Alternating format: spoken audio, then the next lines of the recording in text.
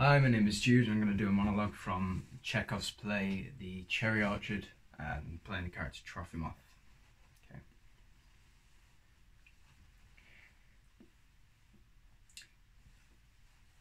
Barbara is afraid that we shall fall in love with each other. Day after day, she never leaves us alone with her narrow mind. She cannot understand that we are above love, to avoid everything petty, everything illusory, everything that stops one from being free and happy. That is the whole meaning and purpose of our lives. Forward. We march on irresistibly towards that bright star which burns far, far before us. Forward! Don't tarry, comrades. All of Russia is our garden, the earth. It is beautiful, it is full of wonderful places.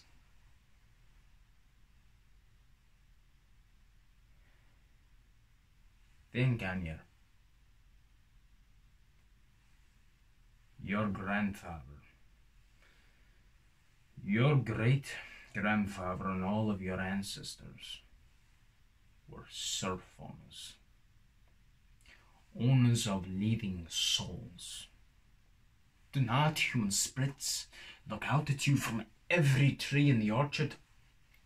I mean, from every leaf and every stem. Do you not hear human voices? Oh, it is terrible. Your orchard, it frightens me. It's like when I walk through it on an evening or at night. The rugged bark on the trees, it glows with this dim light. And the cherry trees, they seem to see all that happened 100, 200 years ago in painful and oppressive dreams. Well, we have fallen at least 200 years behind the times, and we have achieved nothing. Nothing at all as yet. We haven't made up our mind about where we stand with the past. We only philosophize, complain of boredom, or drink vodka. It is so plain that before we can live in the present, we must first redeem the past and have done with it. And it is only by hard work that can be done. Only by strenuous, unremitting toil.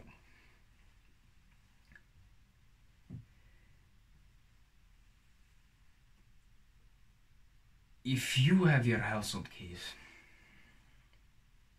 throw them in the well. Be free. Be free as the wind. Believe what I say, Anya. Believe what I say. You know? I'm not 30 yet. I'm still young. Still a student. But what I have been through, I am hungry as the winter. I am sick, anxious, poor as a beggar. Fate has tossed me hither and thither. I have been everywhere. Everywhere. But wherever I have been, every minute, day and night, my mind and soul has been full of mysterious anticipations.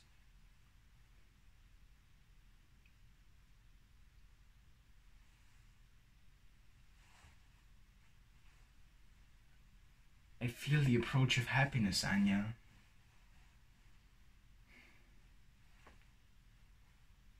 I see it coming.